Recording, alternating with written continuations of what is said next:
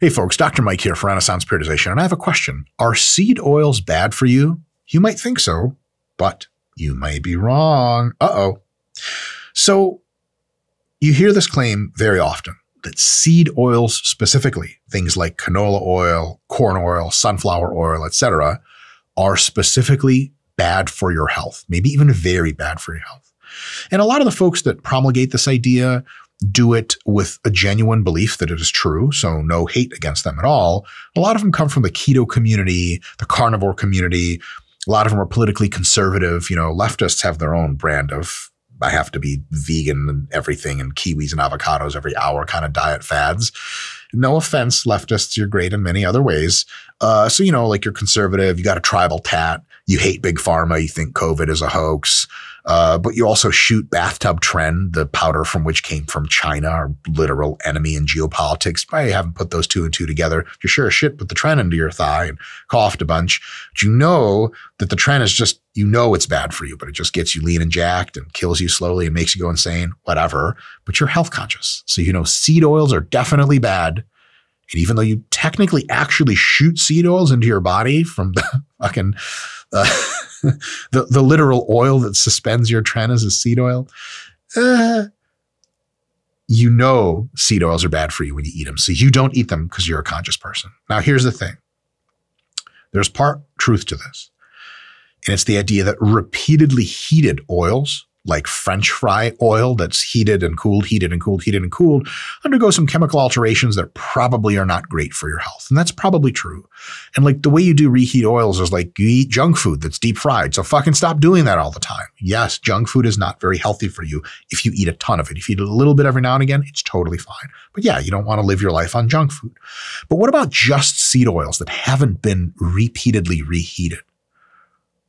Are they bad for you? Well, uncharacteristic, because usually this is just a sort of narrative channel. We don't do deep dive literature reviews. We save that for other folks like the MASS Review, James Krieger's Weightology Review, which I highly encourage you to read.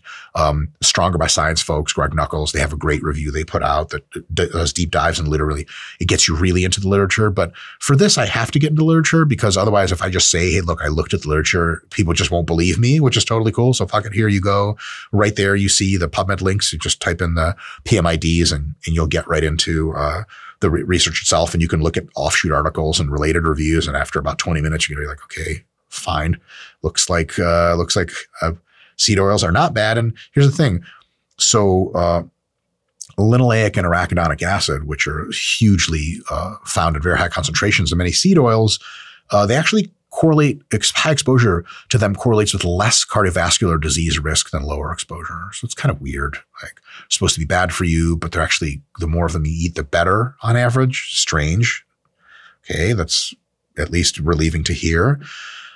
Diabetes and all-cause mortality research over the long term shows that linoleic acid is actually helpful and arachidonic acid seems to be neutral. That just does not hurt your diabetic or long-term all-cause mortality outcomes. And there's quite a few reviews and studies that say really the same thing. And those are all posted right there.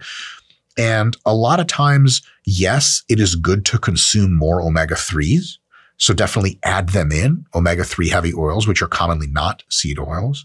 But don't just take all seed oils or omega-6 heavy oils out because there needs to be a balance and they're totally fine for your health in that balance. So the idea that seed oils are bad for you, I would 100% be on that if it was true.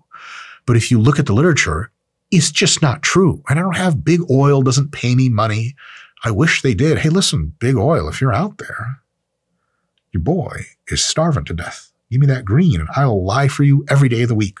Unfortunately, I've said this many times. No one's ever called. No one ever writes. No emails. So I just have to say true shit, which is you analyze the literature and it looks like seed oils, just not something to be scared of and they're not really bad for you. You could probably just say junk food's bad for you and leave it at that. But that's so boring and it's so non-science-y. And I guess it just doesn't get the clicks anymore. So yep, seed oils are totally fine for you in most contexts, and they're not especially deleterious for your health. And see you guys in the comments, specifically conservative males in their mid-40s that work on cars when they're not at their day job and get really angry at me and have tribal tattoos. But it's just how it be sometimes. All right. Bullshit. Thanks, Arnold. Anyway, see you guys next time.